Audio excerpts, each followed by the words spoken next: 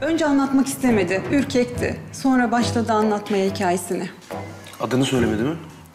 Söyledi. Adı Bahattin'miş. Bakırköy meydanında bir deri çanta dükkanı varmış. Ama pis herif tecavüz etmiş kıza.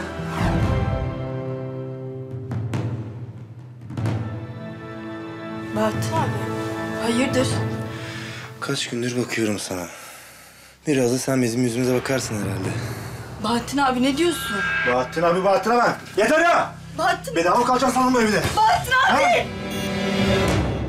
Bahattin abi! Bahattin abi! Bahattin abi! Sonra oradan da kaçmış gariban. Karakola sığınmış.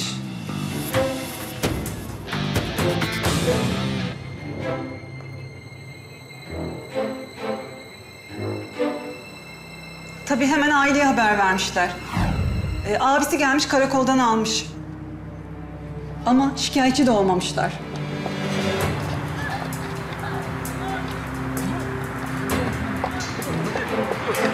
Sonra abisi karakoldan alır almaz otogara götürmüş, hemen Adana'ya götürmek üzere. Ya ne olacaksa olsun dedim. Abla kaçtım, ben yine kaçtım. İstanbul'a geldim. Kaybedecek bir şeyim yok ki. Ağlama kızım. Tamam, yardım edeceğim ben sana. Acıdım garibana. Baktım kalacak yeri de yoktu. Bize götürdüm. Bir süre bende kaldı.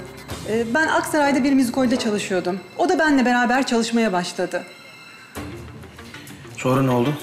Sonrasını bilmiyorum komiserim. Ya 3-4 gündür ondan ses seda çıkmadı. Birden ortalıktan kayboldu. Ben de size geldim şimdi.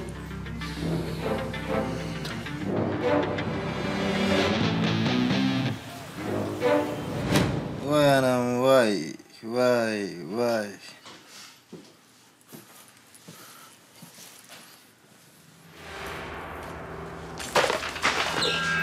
Ulan it herif. Hani tanımıyordun lan kızı? Hayır komiserim, ne oluyor ya? Ne olacak lan? Hayvan herif. Tanımıyorum dedin, kızı tecavüz etmişim. Kim dedi? Yalan, yalan. Ulan kız sana gelmiş ulan kalmaya. He? Komiserim, ne dediğinizi anlamıyorum. Ne yaptın lan kıza? Öldürdün mü yoksa ha? Söylesene lan, ne yaptın kıza? Nereye kaçıyorsun lan? Ha? Nereye kaçıyorsun lan? Yürü. Yürü lan.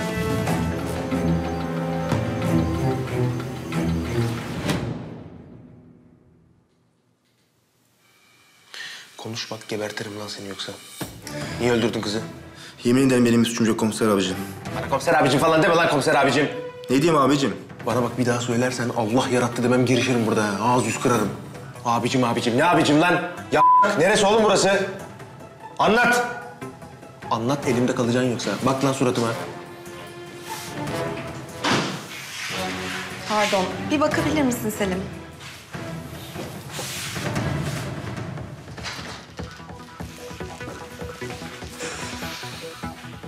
Ne oldu Zeynep?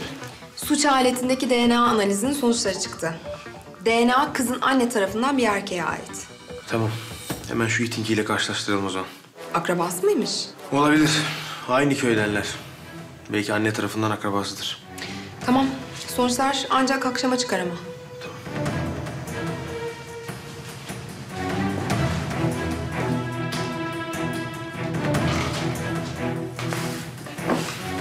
Var mı lan senin bu Zahide ile akrabalığın? Yok komiserim, ne akrabalığı? Sorularıma soruyla cevap verme lan. Var mı yok mu? Komiserim yok, vallahi yok. Hani demin kızı tanımıyorum dedin? Ulan bana bak. Eğer o DNA'n kerestedekiyle tutarsa... bittin sen, bittin.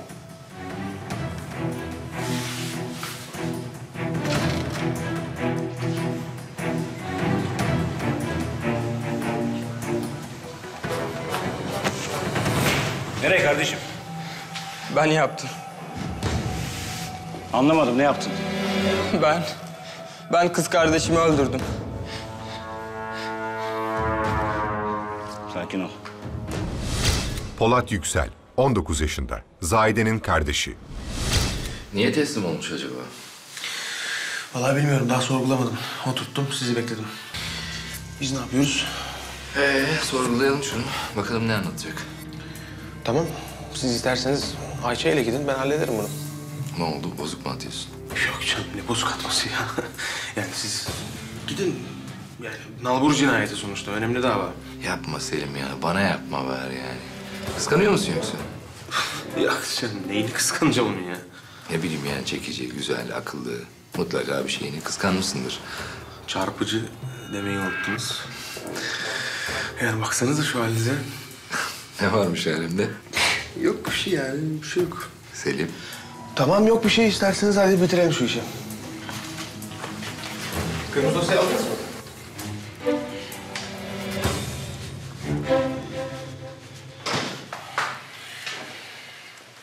Ayıldın mı bakalım? Çok üzgünüm. Böyle olsun istememiştim. Tamam, sakin ol. Şimdi en baştan anlat bakalım. Ne oldu? Zahide geçen sene evden kaçmıştı. Başını derde sokmuş. Abim alıp Adana'ya getirecekti. Ama yine kaçmış akıllı. İzini kaybetmiştik. Sonra bir gün iyi olduğunu söylemek için annemi aramış. Kızım, ne olur dön. Bak, hepimiz öldük meraktan. Anneciğim dönemem. Öldürürler beni. Olur mu öyle şey kızım? Bak Polat da yanımda. Hiç izin verir miyim ben sana bir şey yapmalarına? Kimdi o? Zahide mi? Yok, ne Zahide'si? Ben Aynur kızıyla konuşuyordum. Yalan söyleme lan! Babam anladı Zahide olduğunu. Annemi dövüp yerini öğrendi.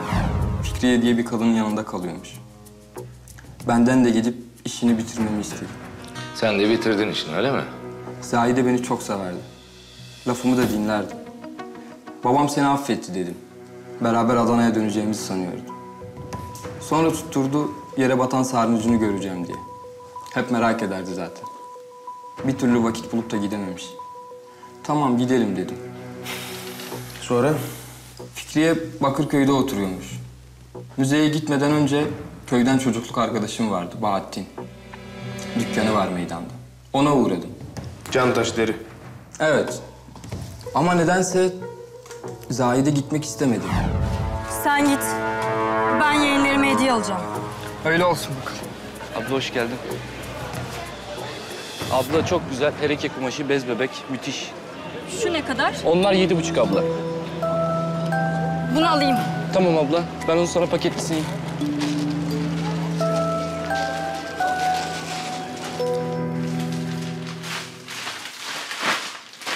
Ya ne gerek vardı şimdi?